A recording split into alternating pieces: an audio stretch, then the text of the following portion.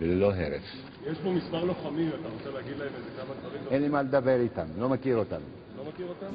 A group of IDF soldiers who took part in the 2002 Battle of Jenin will take on filmmaker Mohammed Bakri, who directed the controversial documentary Jenin Jenin in the Supreme Court. The justices are set to discuss the defamation suit brought by 5 soldiers who fought in the Jenin battle as part of Operation Defensive Shield and who object to Bakri's 2003 film, which portrays Israeli soldiers as war criminals.